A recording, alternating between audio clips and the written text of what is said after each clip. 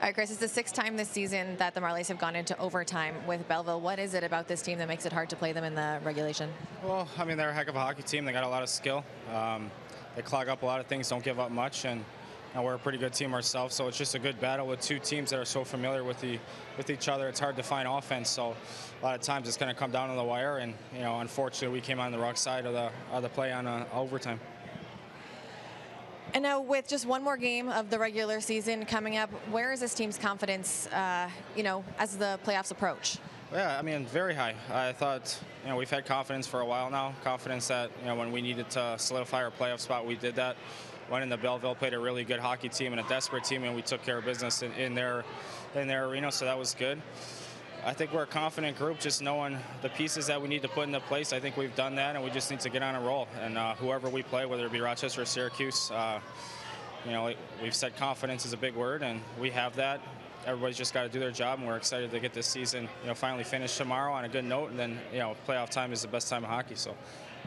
Now, earlier this week, you were named to the AHL Second Team All-Star. What does that mean to you?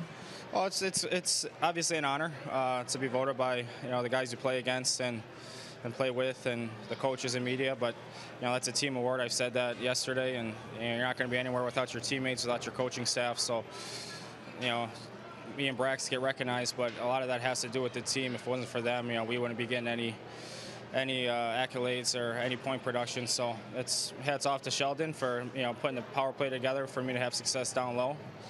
I got to give credit to Brax because he's having a heck of a year, and he deserves his first team honor. And like I said, though, a lot of those awards are team awards, and we're just happy that we can contribute.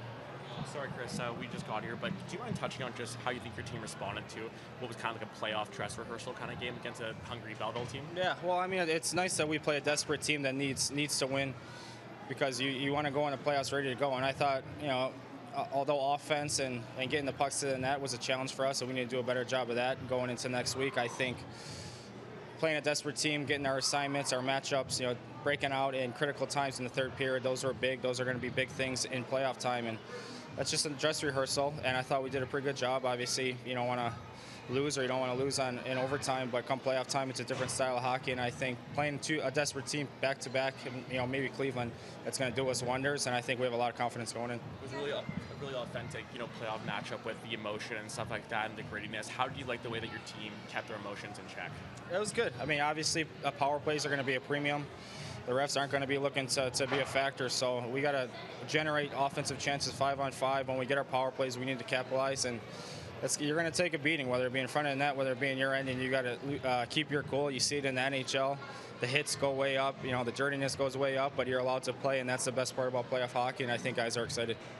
Quick turnaround, playing tomorrow just to close out the season. What are you guys looking for yourself and for the team coming out in the first 5 minutes?